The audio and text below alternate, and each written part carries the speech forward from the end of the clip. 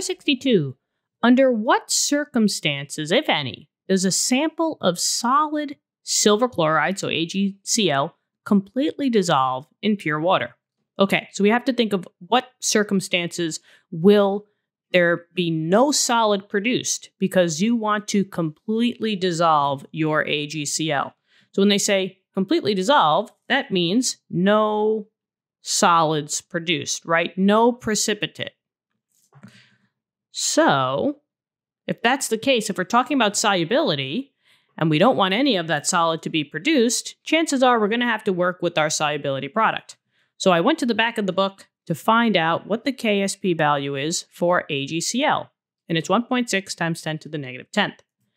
Now from here, we should write a balanced equation. So they told us that we're starting off with solid AgCl. So that's how we always start off a KSP. It's always the solid dissociating or breaking down double arrow, because we're talking about equilibrium, into its two ions. In this case, it's Ag plus Cl. Silver is always a +1 charge, and the halogens, chlorine is a halogen, if it's bound with a metal, which it is, will be the negative one. They're both charges, so that's aqueous and aqueous. The equation is already balanced, so we're good with that. Now let's just write the specific KSP equation. Remember, the general one is this one right here. KSP just equals concentration of products raised to the coefficients. So in our case, the KSP would just equal the concentration of Ag plus times the concentration of Cl minus. No need to raise anything to, any values here because there is just one of each, right? I have one Ag and one Cl minus. Now, we do know the KSP value that we looked in the back of the book, 1.6 times 10 to the negative 10th. But I don't know what the Ag plus and the Cl minus concentration is. That's when we just label them as variables. Let's start with the Ag. I say, I don't know how much I have, right? So I'm just going to label it as X.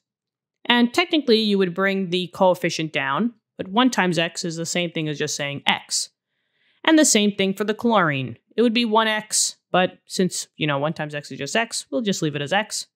And these are your two variables that are going to be plugged in.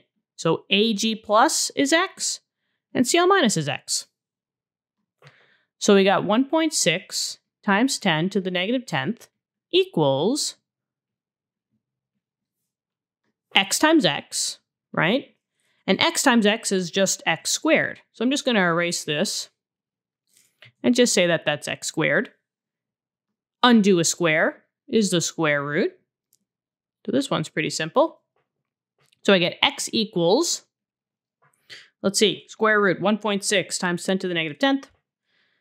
I get roughly 1.26.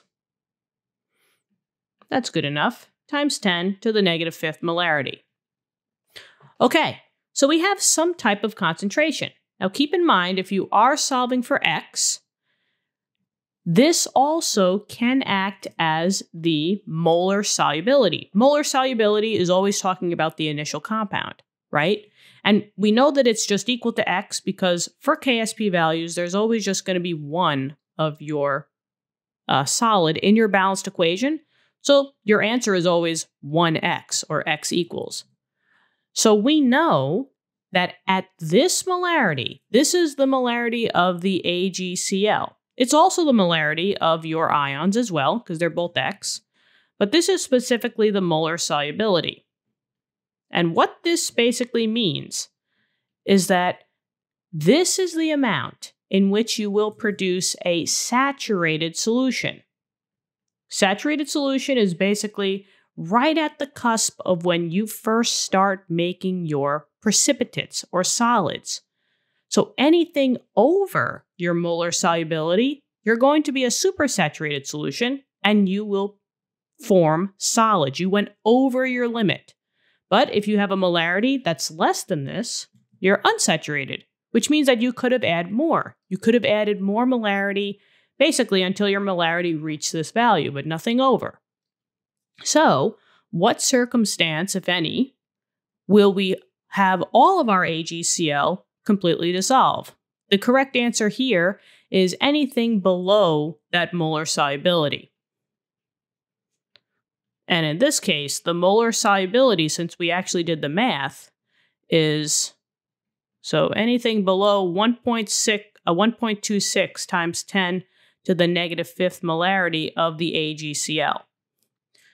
So you could have any molarity up until that value, because after that, you're going to start making your solids, and we don't want any according to this question. And that's the answer. Okie dokie. But I'm glad we went over what, saturated, unsaturated, and supersaturated means. Just is in terms of the molar solubility, the X value that you found out. All right? I really hope this helped out. Let me know in the comments. Love talking to you guys. I hope you guys are having a great day, and I will talk to you later. I need a glass of water. My tongue is tied. Okay, I'll see you in the next lesson. Bye-bye.